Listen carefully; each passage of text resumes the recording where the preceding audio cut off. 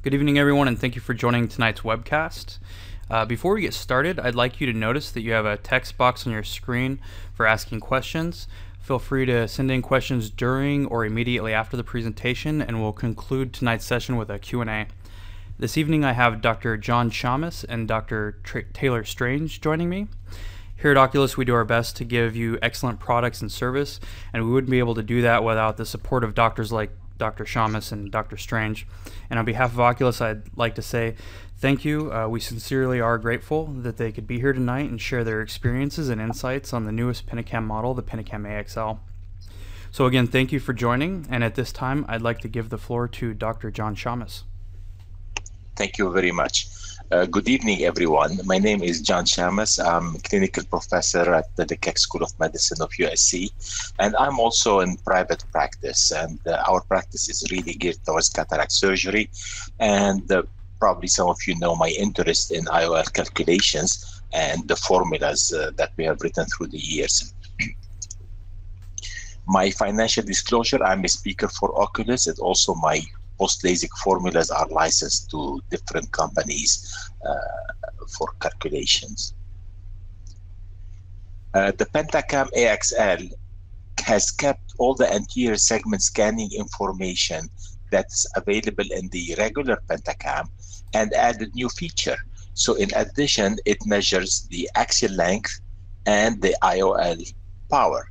And tonight, I would like to discuss with you how the AXL, how it does the axial length measurement and the IOL power calculation. First, the axial length measurement. This is a schematic taken from the Oculus people that shows you that the optical biometry used in the Pentacam AXL is similar to the IOL Master 500. It uses partial coherence interferometry, where the light is beamed into the eye and back to the machine, and it gives you the measurement of the eye. And if you want to look, it gives you also a printout of that measurement. And if you can notice, I'm putting my arrow on it, this spike in here shows you that the measurement is quite high. The spike is quite high, the measurement is quite accurate, and it gives you the measurement of the axial length. Very similar to what the IOL Master 500 gives you. The question always arises, is the measurement done by the Pentacam AXL as precise as the IOL Master? Because the IOL Master has been for the past X number of years the basic unit that everyone compares their measurements to. Here are some results. We did a 400 eyes of 400 patients between our offices in California and two other offices in Germany, and these were the results. Basically, the average axial length, the arithmetic difference was very nil. Standard deviation 0.04, the median absolute error of 0.026 millimeter, and this is the range below 0.1 of a millimeter, and the R2, which is the how they correlate together, it was 0.999. You cannot get anything closer than that. So we know for a fact that the measurements taken with the Pentacam AXL is good and precise. You know that the Pentacam has multiple reports for whichever way you want to look at.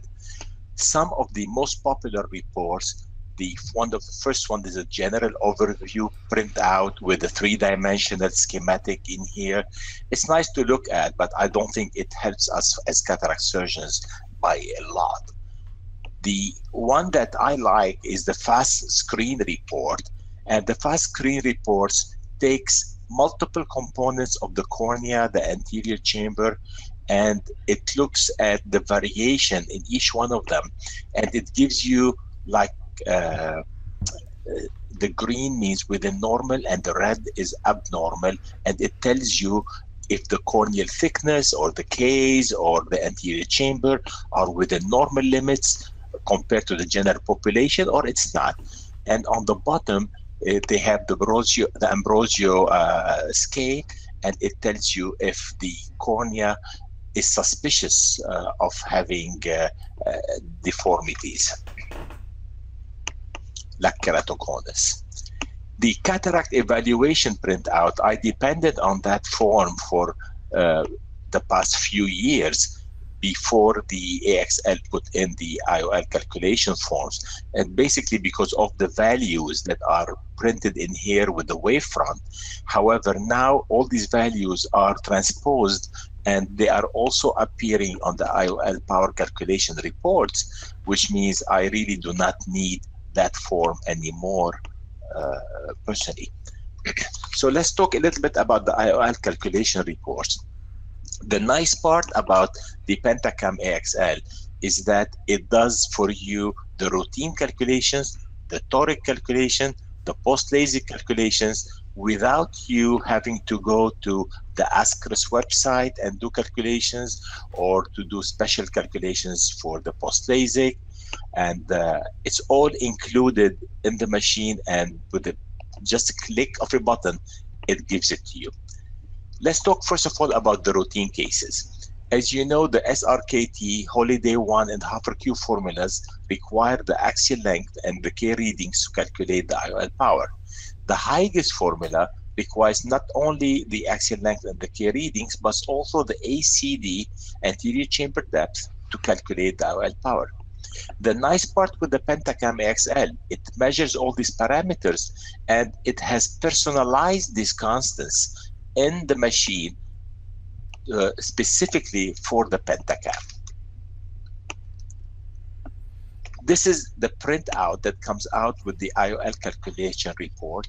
And then you can see on the first section on the top is the demographics with the patients, the surgeon, the dates, and what have you.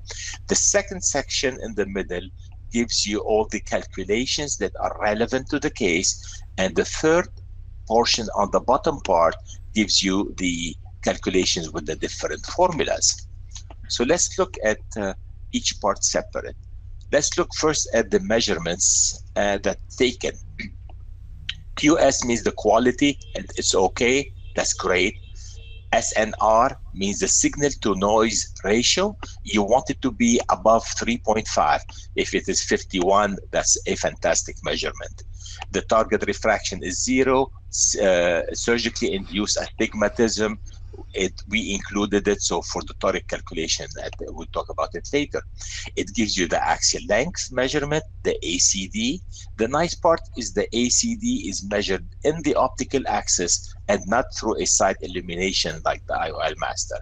It gives you the pupil diameter, it gives you the white to white, and it gives you additional information on the bottom, and we're going to talk about them a little bit later.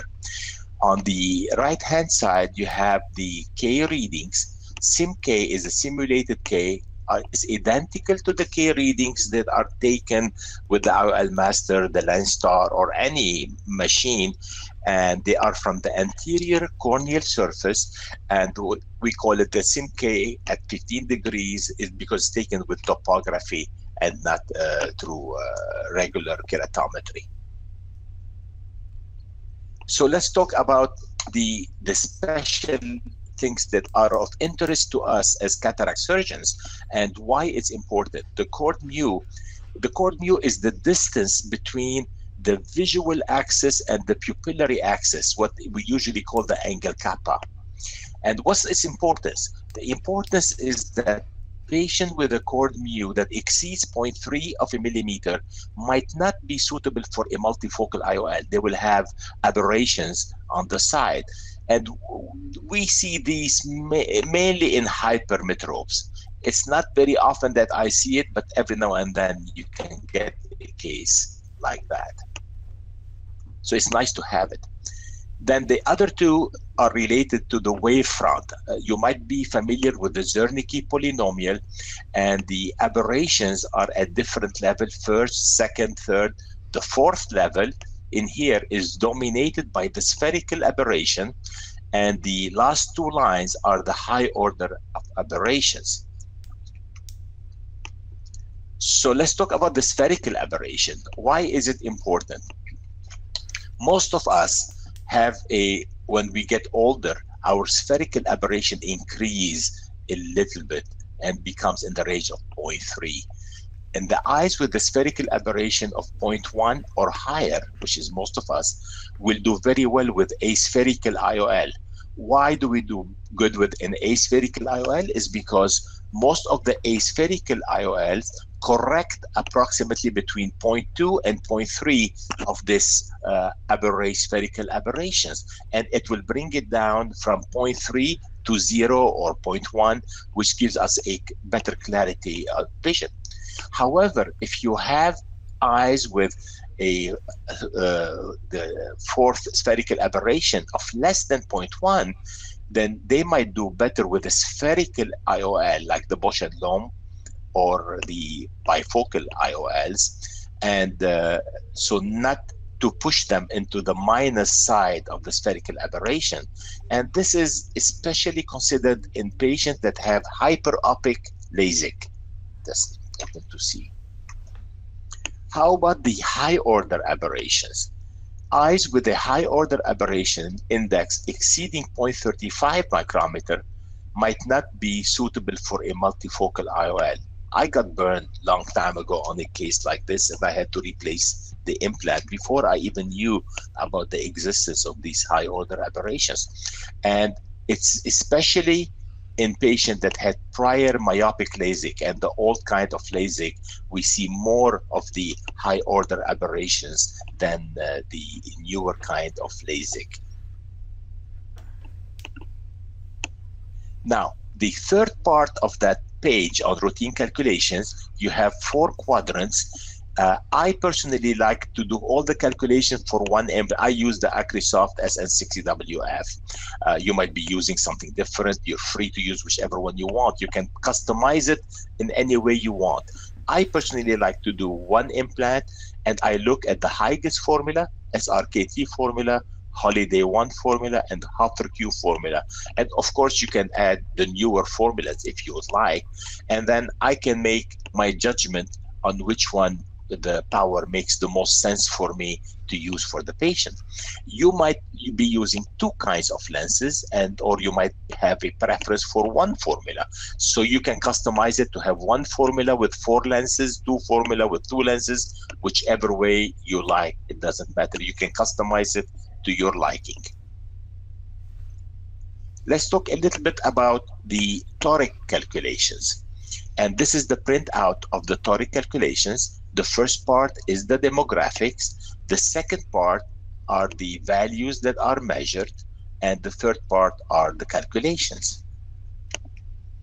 And let's look at it again. As you notice in here, in addition to the simulated K, the SIM-K that was present on the routine calculations, there is an addition called the total corneal refractive power, TCRP. And why do we need this TCRP for the toric calculations? If correcting the astigmatism is part of your surgery, you need to calculate the total corneal astigmatism.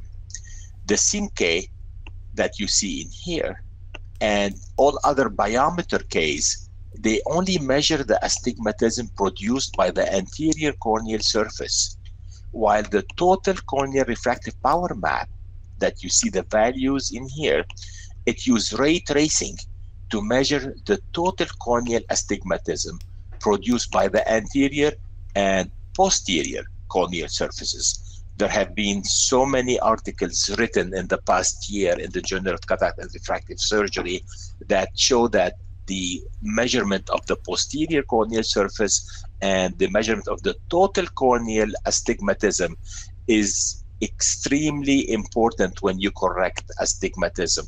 Otherwise, if it is a with the rule astigmatism, you might overcorrect it, and if it's against the rule astigmatism, you might undercorrect it if you do not take the total corneal refractive power into consideration. And this is the calculation in here. And you notice that for the calculation, you use Huygens formula using the average case taken from the SIMK. And then for the toric calculation, they take the total corneal refractive power and not the SIMK. And the important part is that for the calculation in here, you have to use the regular K to calculate the power of the implant, which is in here. And however, when you calculate for the toricity, you have to take it from the total corneal refractive power. I mean, it used to be an exercise for me to take all these measurements and do all the calculations. Now the machine gives it to me automatically. And for this patient, if I want to use a toric implant, I will end up using a 22 diopter T3. And it gives you exactly the residual refraction and what you have to use. Finally, let's talk a little bit about the post-LASIK calculations. And this is the printout from the post-LASIK calculation. And on this section, you will notice it's exactly the same information that you have. If you know the pre-refractive surgery power of the K, you can put them in here. So for special calculations, if you do not have them, then you cannot put anything. The Pentacam people, they based their measurements on my formula, the Shammas PL formula. Basically, there are multiple studies, but the best one, the meta-analysis study, evaluated the prediction error with all available formulas compared to the Huygens L formula. And they found that if you do not know the amount of LASIK correction, the Shammas PL formula has the least prediction error, while the clinical history method and all the other formulas have much higher prediction error.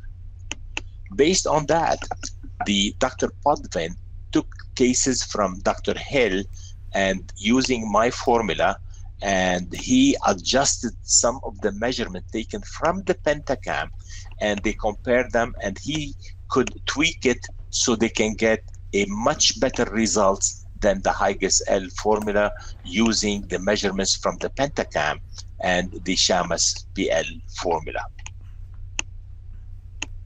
Then you look at the calculation down in here. You have your 4 squares in here. They have the Hill-Podvin-Shammas formula on this side, and they also, you can have the double K SRKT, the double K Holiday 1, or the double K Hoffer Q formula. However, remember, if you are not sure of the amount of correction that was done, or exactly how much the K power before you do the refractive surgery, or if the patient had multiple refractive surgeries, then these values that you see here, here, and here are not valid at all. They are the highest errors that you can see. As far as I am concerned, I go with only the one formula in here, and it tells you exactly what to use. 21.5, you might end up with 0.05. You might want to go a little bit higher, not to make any mistakes, or go exactly with the exact power. It's up to you. But whenever you are not sure of the previous refractive measurements that your patient has had, or if you have never seen the patient before, you can base your calculation strictly on the Hill-Podvin-Shammas formula. So what I have always liked about the Pentacam is, this is in my conclusion, in patients that had prior myopic or hyperopic LASIK, I get better K readings. And I like the wavefront analysis to determine which IOL to use.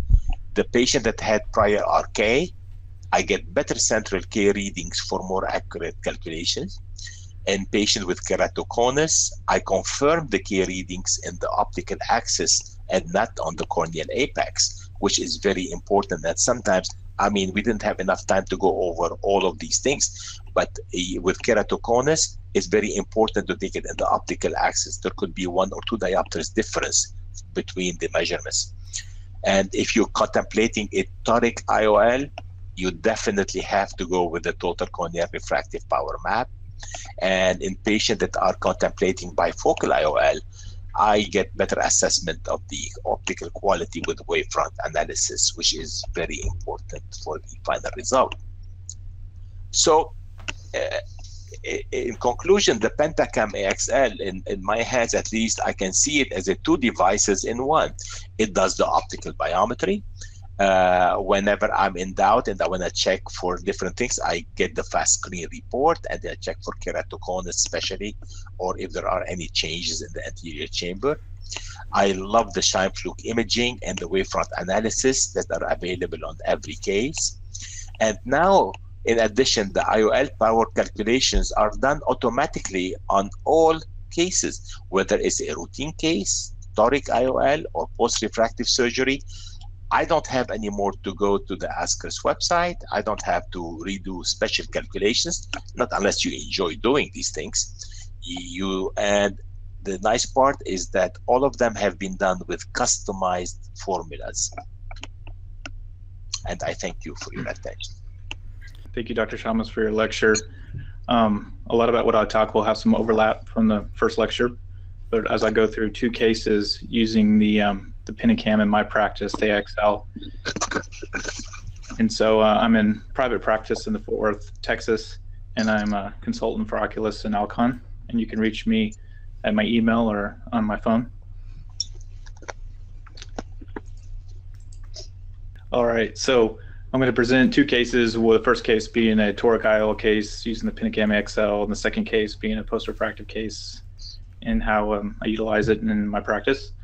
The power of the Pentacam, of course, with its known corneal measurements, the tomographic evaluation.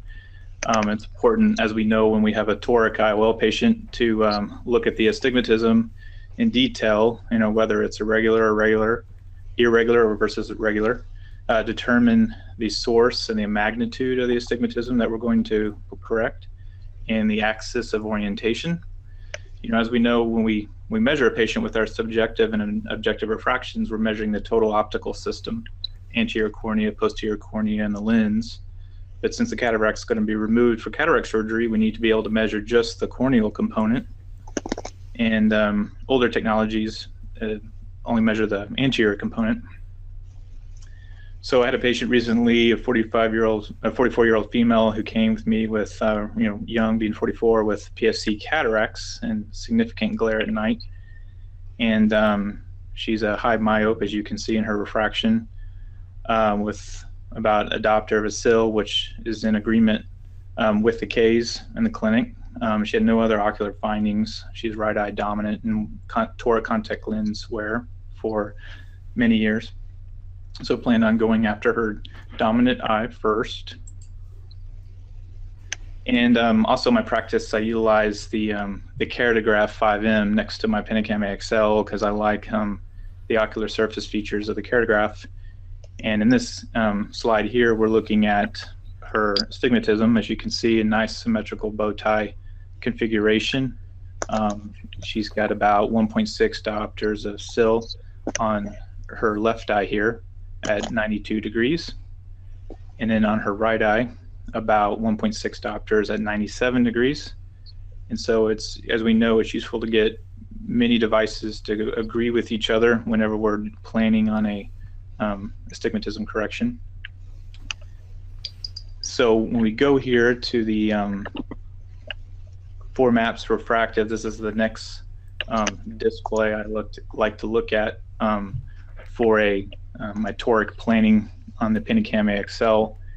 And you can see here on her axial sagittal curvature, and it's in agreement with pretty much magnitude and alignment from her K5 topography readings on both the right and left eye. And it's also important to note with the back surface evaluation and the patient on the Pentacam, it's in agreement along the axis in both eyes. And I'll show you an example where that can lead you astray when it's different if you're only using anterior segment imaging devices. And then on the Pentacam, the holiday report, this is looking, I like to look at the screen, for the total spherical aberration, as Dr. Shammas was alluding to in his talk. The spherical aberrations, 4th, 6th order on the Zernike evaluation measurements, they can lead you one way or the other if you're looking at a spherical IOL implantation or aspherical IOL implantation, which we can get those numbers here on the middle column here as I'm pointing to with the pointer. And you can see she's got a nice prolate cornea, minus 0.25 and 26. And so it gives you good information here. And another big value here is that you can look at the angle, the angle kappa of the accord mu. And as we just learned that, you know, it's important to be, if you're thinking about a multifocal diffractive IOL, that you should be under about 0.35 measurement there. And so she's within those parameters. And because being 44, she wants to try to correct everything, her stigmatism, her distance, and intermediate and good near vision. So if we go on over, I like to also look at the power distribution map to see where the astigmatism lies within the different ring diameter zones, and see if it makes sense, and paying particular attention into the 3, 4, and 5 millimeter zone range. And she's got nice measurements in both eyes. And then this is the screen where I find all that we just talked about is really, a lot of it is put onto one screen. So whenever I use a four-step approach when I'm looking at a toric IOL patient, like in this case, step one, I'll go down to the 4 millimeter zone, looking at her irregular astigmatism to see, again, if she's going to be a candidate for a presbyopic correcting IOL, multifocal IOL, or extended depth of focus IOL. And she has a nice measurement of 0.1. So she's underneath that 0.3 micron measurement for a presbyopic correcting IOL. And then step 2, I like to go and look to see if she's got a normal front to back ratio. She's not a prior refractive patient, so she's within the normal parameters, roughly about 82.2%, and she falls within that category. And the nice thing about this display is that it'll highlight yellow or red if you fall outside a parameter, and so it can alert you to pay more attention to a certain zone on your printout. And then step 3, I'm looking to see, again, back to the spherical aberrations screen on the holiday report. It'll let you know if you're planning on maybe doing an aspheric IOL versus a spherical IOL. I believe the Technis platform is more like a minus 0.27, whereas an Alcon lens is about minus 0.18, and then the B&L lens being 0. So this kind of guides you if you are going between 2 different IOLs for your selections on your case. Good value to have to look at. And then last not least on the screen, the SIM-Ks, of course, are the anterior corneal measurements versus looking at what is the actual true total corneal refractive power. A lot of the online calculators, they go off the anterior corneal measurements, but and they compensate for the posterior corneal surface magnitude, but they don't compensate for the axis of the magnitude. And I'll show you an example of this on the next slide, where the back axis is different from the front, and it can throw you off, and you just don't get that correction on the online toric calculators. They are compensating for the magnitude on the posterior corneal surface, but not necessarily the axis. So the total corneal refractive power, what you see here, is incorporating both the anterior and posterior corneal shape with corneal thickness using ray tracings to produce a total corneal refractive power. So it's not just good enough to know the front surface or just the back surface. You have to know the relationship between the two, and the Pentacam AXL gives you that information that other machines don't. And so this separates the total eye astigmatism, which is influenced by the lens. And so the total corneal refractive power is that component that's just produced by the cornea itself. So I like to use the axis off of the total corneal refractive power in my toric planning, but yet I will use the anterior measurements if you're doing like an online calculator, because most of those are based on the anterior surface measurements for the magnitude. And as we know, if you can be off alignment on your axis, that can affect you. You know, just a 3-degree misalignment can be a 10% loss of effect, and a 15-degree misalignment on your toric IOL can be up to a 50% loss of effect. So it's important to nail your axis just right. So here's an example of a patient who I had that has 4 toric IOL, and you can see where the anterior and posterior surface here on the right hand display, where his axis is different by about 7 degrees versus his anterior surface. So the total corneal refractive power, if we'll go over here and look on the left for maps refractive, you can see where his anterior surface is at one axis of about 24, and then his posterior axis is much different. And so his true net total corneal refractive power axis is actually different than what you would think if you're just measuring off the anterior surface alone. And so that's an example there. And then I like the display on the calculation. Like Dr. Shammas was saying, you can select any kind of IOL you want to put in there. You can configure the formulas how you want to use them. Recently now, the Pentacam AXL has the Barrett universal formula to put onto their calculations. So you can mix and match however way you feel fit.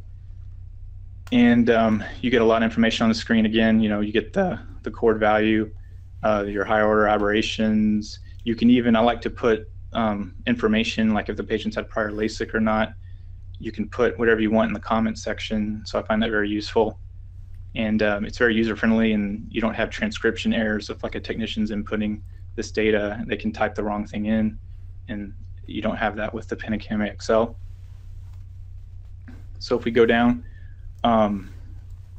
there's also the toric tab there where you can select, like in this example, using the Savini toric. And so I won't say too much about that. Dr. Shammas covered that very well. But these different tabs can be customized to the way that you see fit in your IOL planning.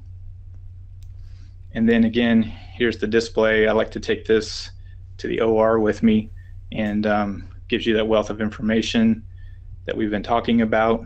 And you can I put this up on the microscope, and I can use that for my incision axis planning and during the case. And so she did very well with her first eye, and hit her target just right. And so that's the toric case. So the take-home points with this case is that when correcting astigmatism in your surgical planning, we need to calculate the actual total corneal astigmatism and make sure we get the right axis that we've been talking about. The SIM-Ks, again, only measure the anterior corneal surface, so more information is needed to be accurate. And tomography on this with the total corneal refractive power that incorporates both the anterior and posterior corneal shape with corneal thickness using ray tracings to produce the true total corneal refractive power. Okay, and then another case here, I just had a post-refractive patient. We see a lot of this now with all these post-refractive patients coming in with visually significant cataracts, and they want more out of their vision. They want to have it all. They want to be able to see distance, close, and now we're dealt with getting the right calculations for these patients post-refractive. So he's a 66-year-old man, 3+ NS with significant glare. He had hyperopic LASIK 11 years ago. He did not like how strong his near point was, being -4.25. He just never really adapted to it, and he wanted presbyopic correction and to reverse his right eye from a near eye to be distance but also have near at the same time. And so here's his K5 topography view here, and you can see it's more of a kind of a asymmetric bow tie with a skewed axis in the right eye. And this is his near eye after hyperopic LASIK, and then his left eye, a little irregular here, but about half a diopter of sil. And so looking for agreement between the different instruments, we can see that his four-map refractive is pretty similar to what I had on the other screens. Not a lot of surprise there. And again, looking at all his values, you can see that his total spherical aberration is closer to 0 than his left eye. And so having all this in one report coming up, and that's the cataract pre-op report.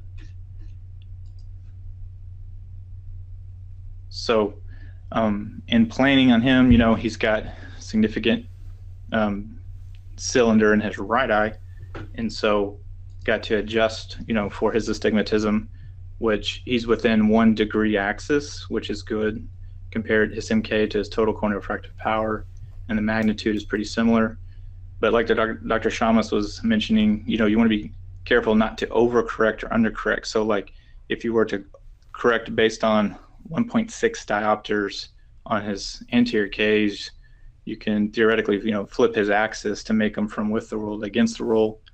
And so I take those measurements into consideration, and so we try to leave him a little with and not aggressively overcorrect his with the rule astigmatism. And so, but all this information is available here on the Pentacam AXL. Just at a click of a button, we get information within 30 seconds. It's pretty amazing.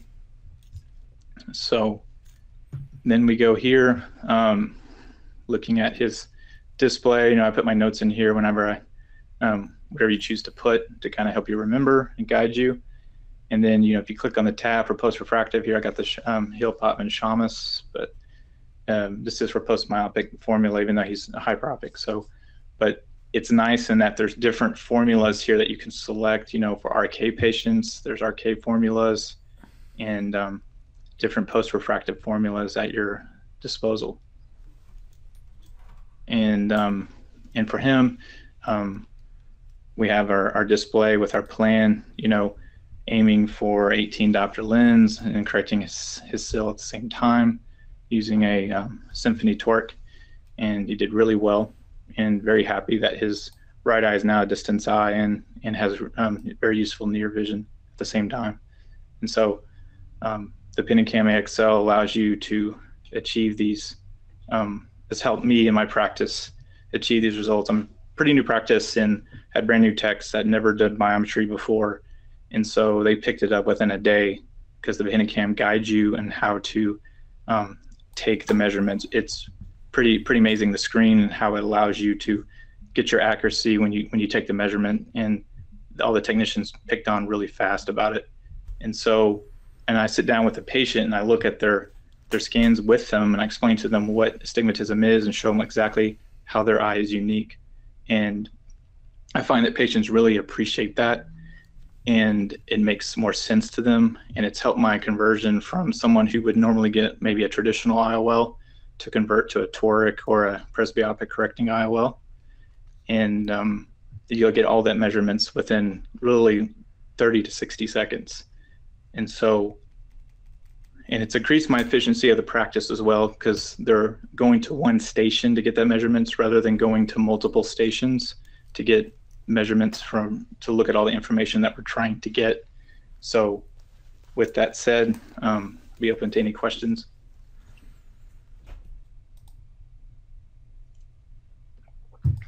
Thank you, Dr. Strange. We do actually have some questions here. Before I get to the questions, I'll just let everybody know that if they have any questions about this webinar or about Oculus products in general, they can contact us at the 800 number shown here or at sales@oculususa.com. If you missed any part of this webcast or would like to view prior webcasts, you can go to our website, www.oculususa.com. We also have another website, www.oculustv.com, where we have video recorded lectures from medical conventions. So I'll get right on to the questions here.